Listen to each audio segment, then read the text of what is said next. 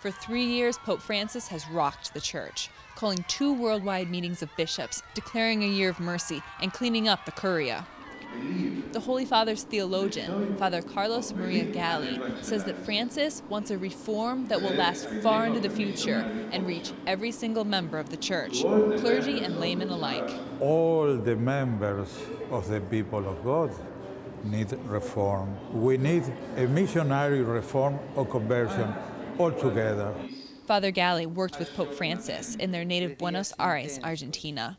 Shortly after the Holy Father was elected to the chair of St. Peter, he chose this priest to be a close theological advisor. Now, Father Galli is spreading the pontiff's vision across the United States. He has advice for the audience gathered at Fordham University. Don't worry, he wants to contemplate the reality with the eyes of God. One part of Pope Francis's vision for reform is reaching out through evangelization.